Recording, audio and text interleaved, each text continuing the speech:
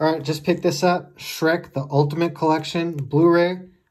Of course, there's digital codes, so whoever can get them first can have them.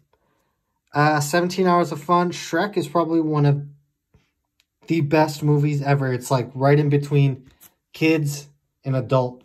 You know, the humor is very... It's perfect for just about anybody. It's not too childish. It's not too adultish like a Rick and Morty or something, but it's right in the middle. It's good. I recommend it. Of course, the first one is the best one. Not taking opinions on that. The first one is always the best one on just about every movie series. Let's get in here. Before we do, 6 movies, 10 shorts, 5 TV episodes. Didn't realize there was this many Shrek movies. Throw that away.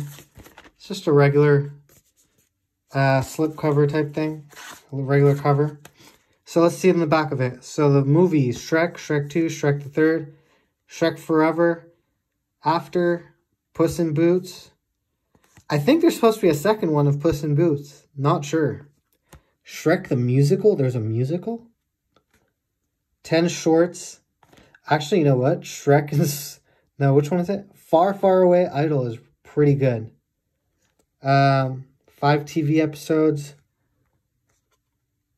I recommend this one first, then this one, and then Far, Far Away Idol.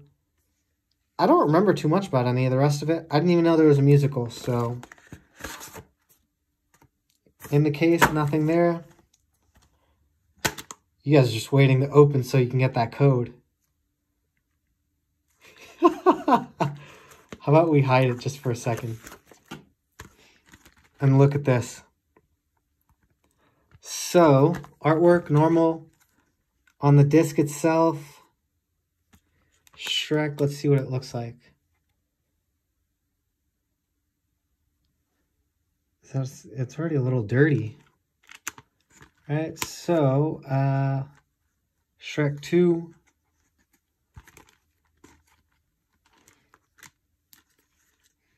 Puss in Boots. I remember the character. I don't remember the movie Puss in Boots.